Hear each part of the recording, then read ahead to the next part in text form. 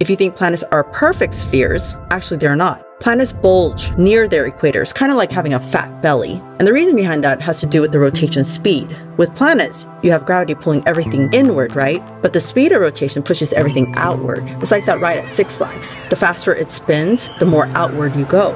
And that's why Saturn, it looks like a basketball that's been sat on, because it's spinning so fast. If you consider Earth rotates every 24 hours, well, Saturn spins every 10.5 hours. Whereas Mercury and Venus, they spin much slower, and they're practically perfect spheres. Subscribe!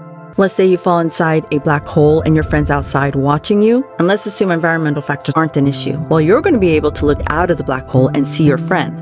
But from your friend's perspective, you're going to appear to move slower and slower. And the reason is, time is slowing down for you inside the black hole. And when you cross the event horizon, which is the point of no return, if you flash your light toward your friend, that light will just bend toward the center with you, and all your friend's going to see is you freezing in time and space. Subscribe!